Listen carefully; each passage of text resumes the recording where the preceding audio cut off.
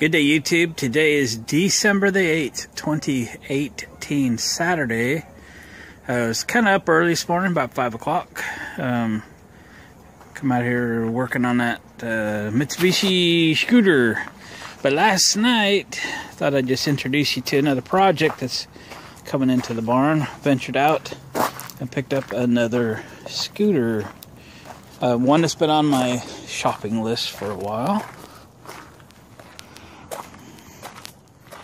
It's a Honda. It's 1982. That's right, the Honda Urban Express.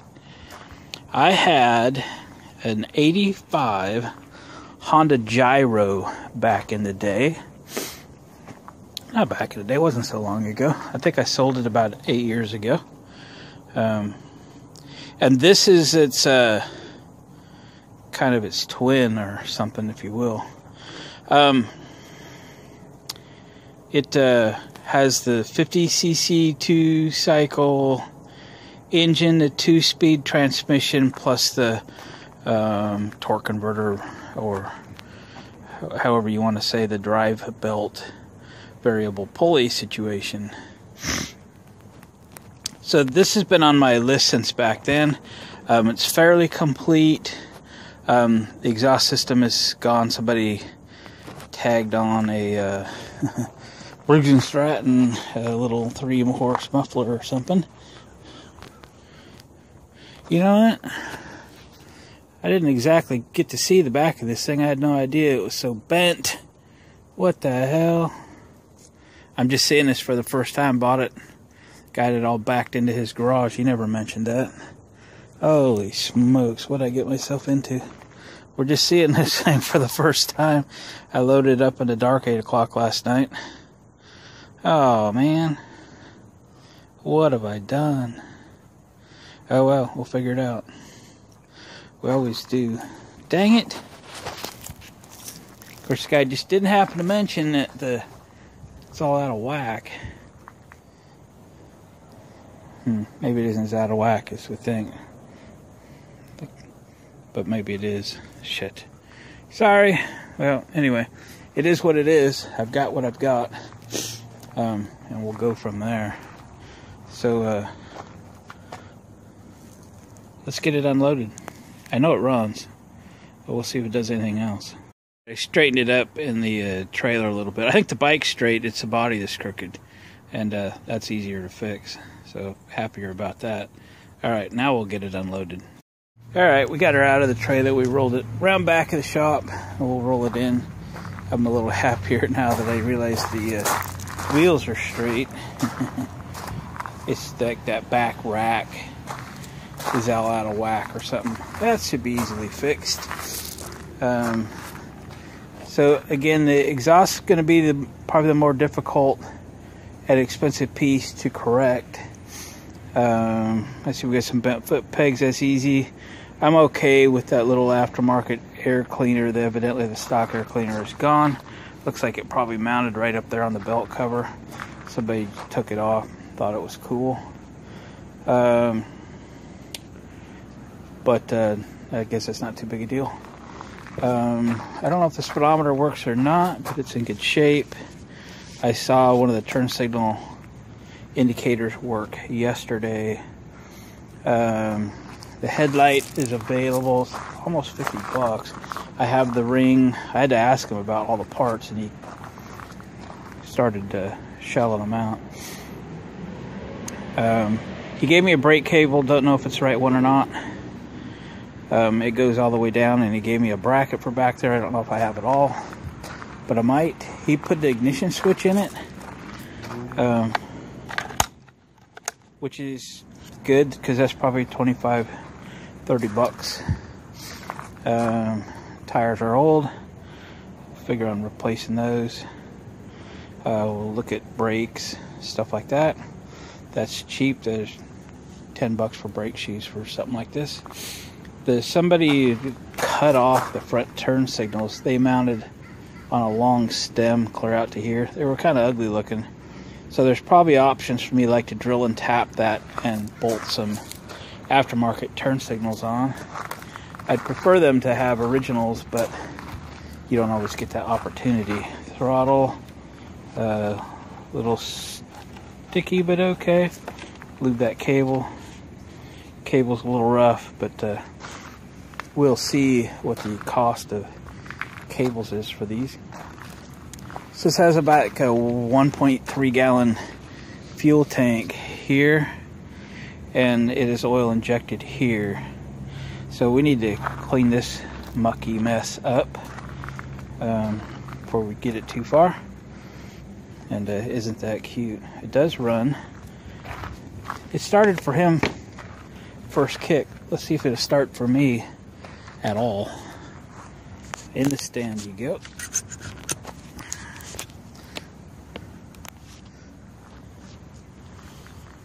It's about 36-7 degrees out and raining on and off, so it's kind of cold out here.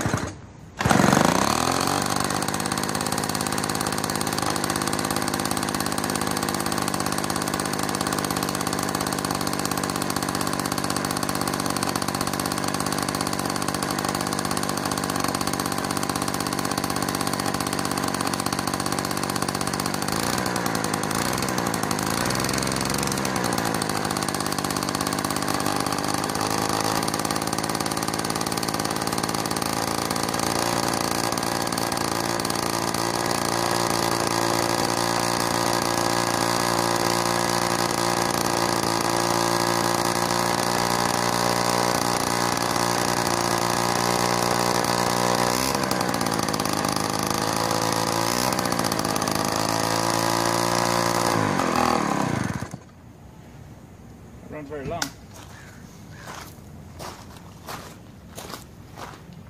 The exhaust smells like 30-year-old gas, so I think we better just drain all the fluids that are in it out of it and start fresh. I think I'll roll it over by the hose and start degreasing this sucker. What do you think? It's not really today's project, but it might be. Catch you back in a little bit. Well, I got about 85% of that twist out of it by doing all kinds of crazy things and beating out. We're down to the fine tuning. It's close. We're fine tuning now. So I've got this thing. I was laying it on its side and pulling and pounding, and we're getting there. This, a little easier. Put some pressure on it and smack on a strategic bend over here.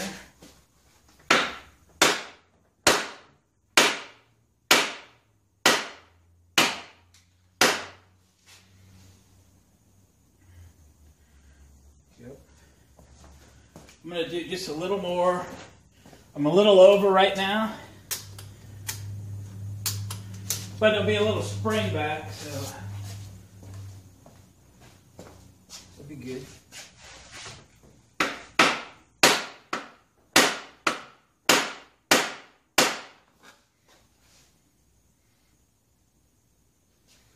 Yeah. Let's see what we got. See what we got.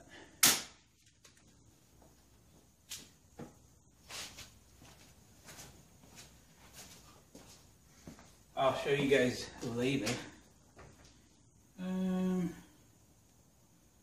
It's close. A little more. We're going to do it again. It was so much fun the first time. I've got a rope on the other side. I've got this bar and this bar down here, which is twisting the whole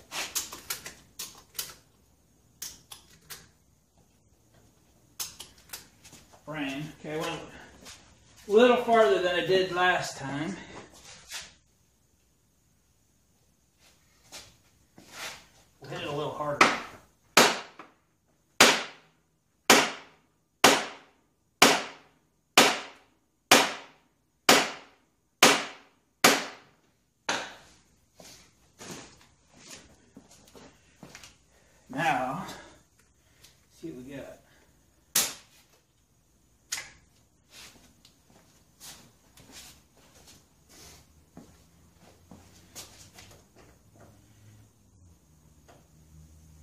That's pretty good. Let me spin it around so you got a chance to see it. You saw it before.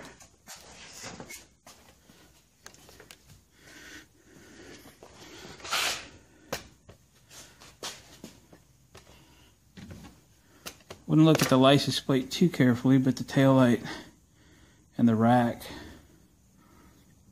looks pretty square. It might not be perfect yet. I think I better take another stab at it. That's what we're working on. So, I got a friend coming by to borrow engine stand, so I got to go drag that out real quick. And we'll come back and continue. Well, we slid the Silver Pigeon over on the lift, make a little room for the Urban Express. We're going to work on it instead for a little while. I'm decided kind of an executive decision to give up on the stock carburetor on the Mitsubishi engine in the Silver Pigeon, and to buy like a 22mm Mikuni carburetor and build my own intake manifold. The needle and seat doesn't hold, none of the seals hold, I can't get a kit, and why fight it? I'm not going to get there with it, so we'll back up and punt.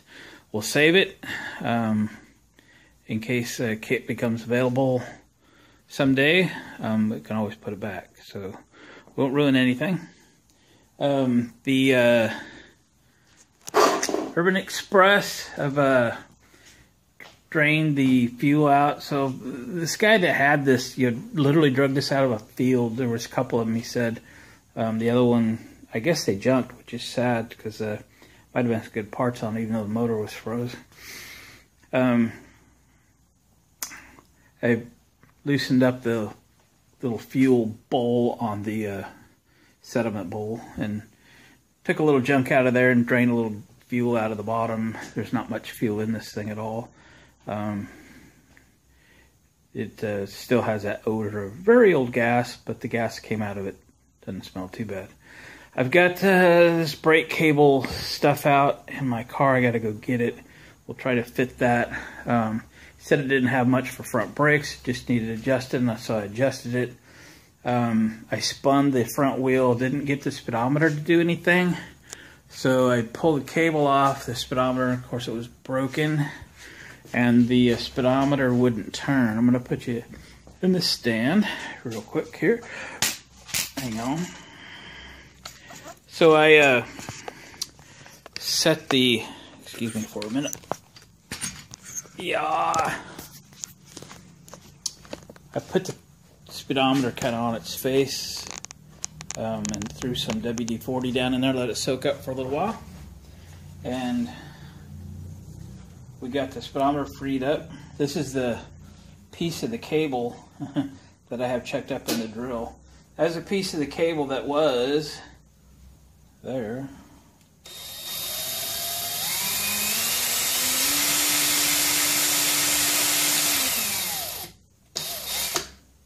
So we got the speedo working, and that's a good thing.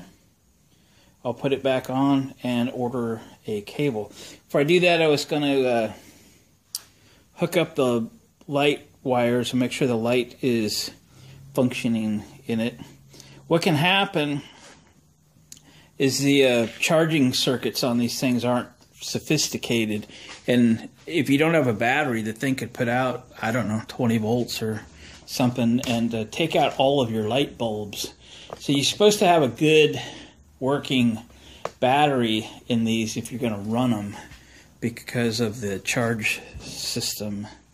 So I thought I'd look at the electrical a little bit and go through kind of front to rear, or bounce around a little bit and see what works and what doesn't work.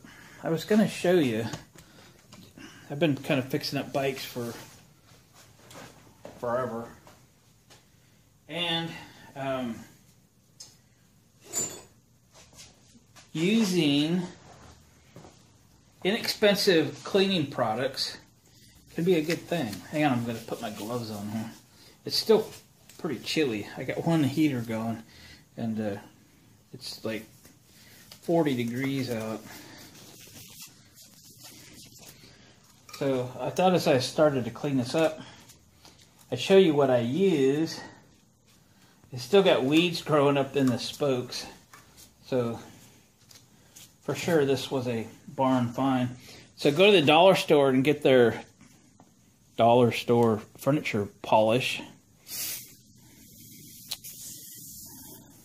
And I just use this on everything.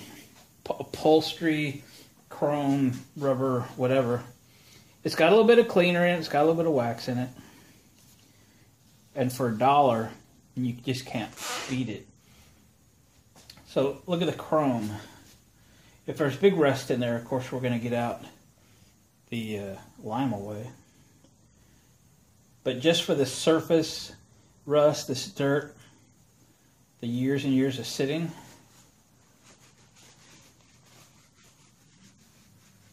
how's that for a one wipe?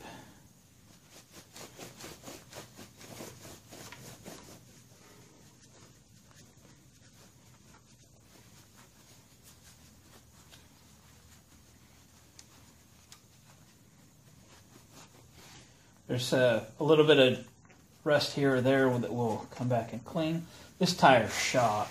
It's about ready to fall apart.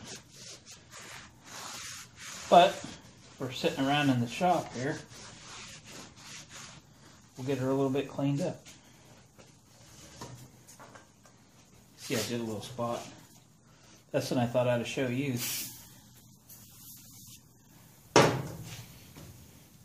My towel's getting yucky.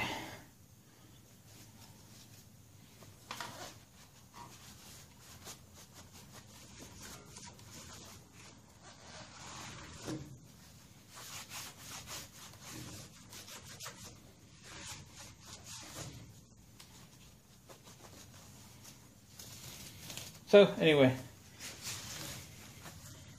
I buy these 10 at a time or so that I have a bunch around. I'm actually running low. So I just thought I'd go around this thing, kind of clean the whole thing up. It just gives you a chance to look the whole thing over. Yeehaw. And looking at things that need to be replaced, adjusted, cleaned, derusted, etc. The chrome is in surprisingly good condition, but Honda's always been one for decent chrome for something that's sit outside for so long. So I'll start fiddling with this thing and I'll bring you back, tell you what I've found, what I've accomplished. I got to run down and get some more non-ethanol fuel. I serviced all my generators and filled them all up.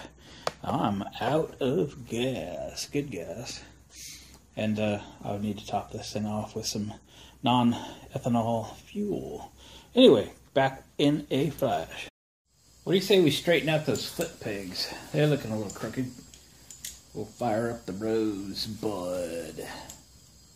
See if we can't start a fire.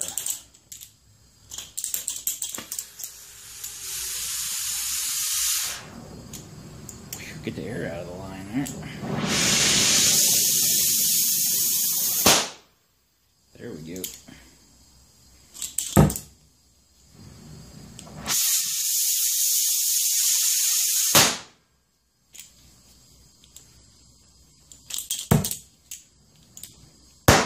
Try to get a small one going here. I don't need to bend the whole bike.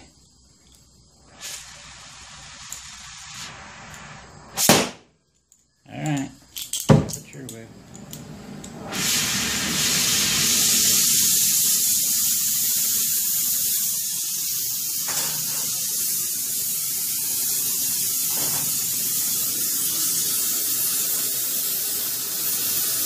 Watch for fires.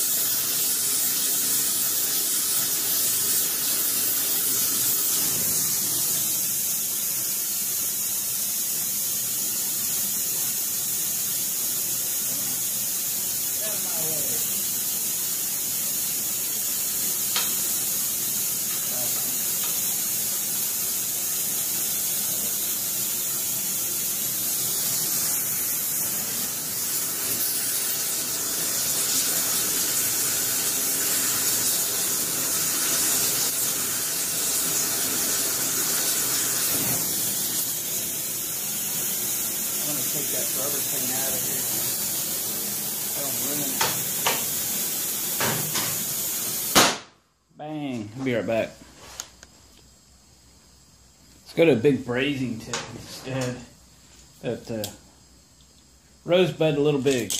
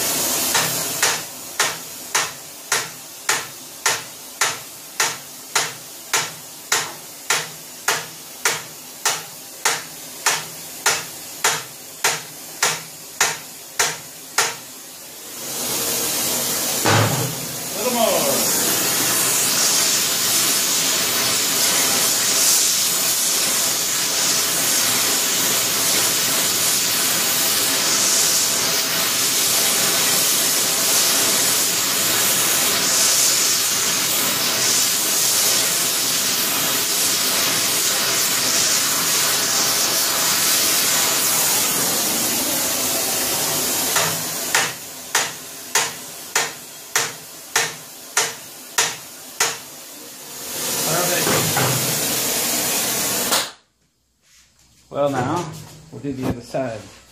Probably it might be cool to spin this around. Hang on.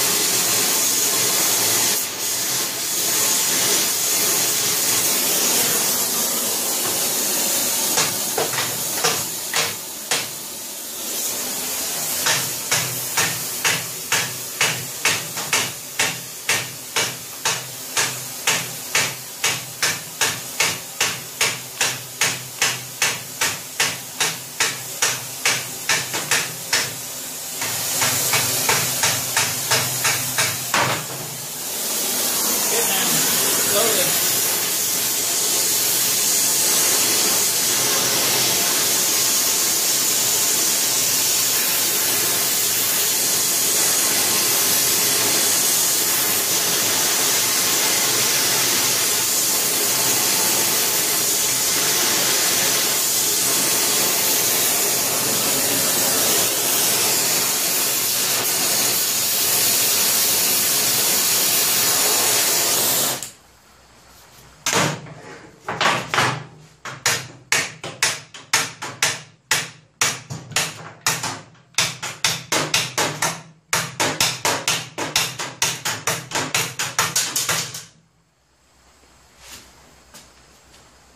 We're just shooting stuff everywhere here.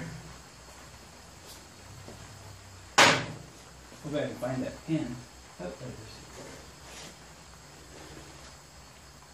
is. Yeah, gonna get a bigger lever. I'll get a big lever and heat that up one more time and get her pulled into place. Well, how far did we get with the Urban Express project today? Kind of winding down a Sunday. It's coming up on 4:30. Time to wind down and hit the buy it now button on a few parts I've been shuffling on my eBay account and various other websites for the 1982 Honda Urban Express. The headlight's very expensive, about $45. Plus I got to get all the hardware. So I've got that on one site that has all the correct hardware, the little bolts that go through here, the bolts that bolt the, I'm sorry, get out of the glare, the bolts that bolt the ring in are there.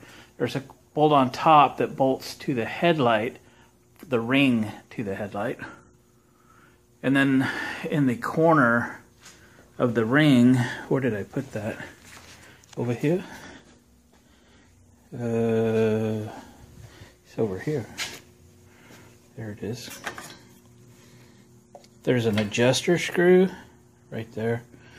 So I need that screw and a spring and a nut and stuff. So we'll get all that stuff coming. I sorted out the electrical pretty good today. Turn on the key. Right now that's a brake light because the left lever is hanging and so the brake light switch is activated. But I got both brake light switches working on the hands. One on the left, one on the right, one for the front, one for the rear. The turn signal wiring is fine. The turn signals on the rear are just junk. I tried to kind of restore the sockets, but they're just so rusty and stuff. No sense fighting them. New replacements are about 25 bucks a piece. I'm not going to spend $100 on turn signals for this thing for $14. I ordered a full set of 4 LED amber turn signals. Have to modify the mount there a little bit to put them on, but that will be fine. The front had those holes right there. I'll have to make a bracket for them of some kind. Not a big deal. We'll bolt them on, and the wiring is in the headlight for the front turn signals. So the switches, everything works except the horn button. Haven't got that working yet. I shot some WD-40 in it numerous times today, hoping that would free up. But then again, the horn doesn't work either.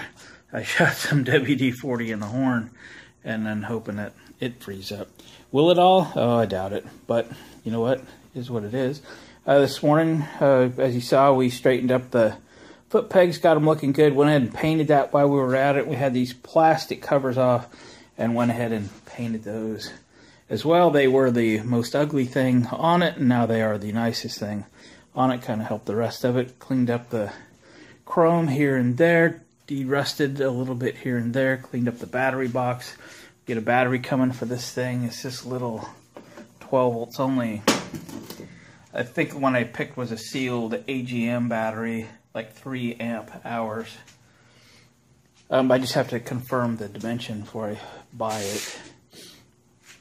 Still struggling for an exhaust. Still struggling to find the rear brake cable. I don't know what to do about that. But, you know, I just been fiddling, degreasing it, cleaning it up, polished it a little bit. It's looking presentable, and that's all it needs to do is look presentable. So it's been a fun day working with this thing. I still didn't get any gas in it, but that's fine for another day. So I do want to get a bunch of parts coming. I have everything now, I think, for the CT70. So sometime over the holiday, I have 2 4-day weekends basically, and I won't get that again for like 6 months. So I look forward to spending some time in the shop, knocking the CT70 out as far as I'm going to take it, and we'll get some parts for this and maybe a carburetor for the Mitsubishi over there. So lots of fun. I got a seat cover sitting in my shopping cart. Can't remember what else, but it's coming along. We're just running 12 volt on a battery charger here. Gentleman I got this from put a new ignition switch in it. Sure wish the rear brake cable that he got was the right one. That's really the only struggle. I know I can get aftermarket exhaust for this. It's just going to take a little bit of time, and even what's on here isn't even tight. So, thanks guys for hanging with me in the shop this weekend. Welcoming in a new fun project, and I might even look at getting tires for this thing. The front one is shot. The back one, is knobby, and it certainly doesn't need to be. And we will go from there. Thanks for watching, comment, and subscribing. Hit the like button, please. These are absolutely free videos, but you could pay me by hit the like button. Appreciate it. See you next time.